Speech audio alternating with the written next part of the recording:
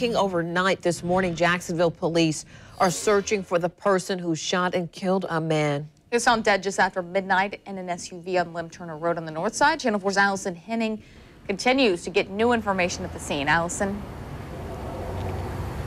Ashley, so we've been walking around this area that was contained by crime scene tape just 2 hours ago, and we found something interesting where investigators were looking. Let's take a look at this car over here.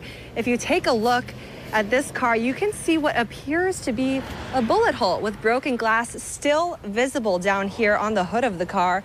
And again, like I mentioned last half hour, the crime scene tape in this area wasn't just around the road area.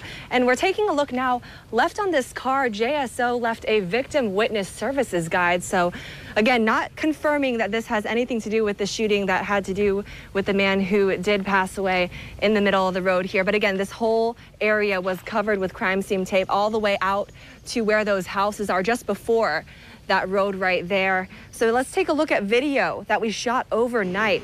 Police responding just after midnight, finding a body with an apparent gunshot wound inside a silver SUV in the middle of Lim Turner Road. Police believe the victim is a man between 18 and 25. He was found dead in the driver's seat. The state attorney's office and the medical examiner's office are helping with this investigation. Police do not have any suspect information still at this time. So you can help if you have any information, you saw anything in this area that was suspicious.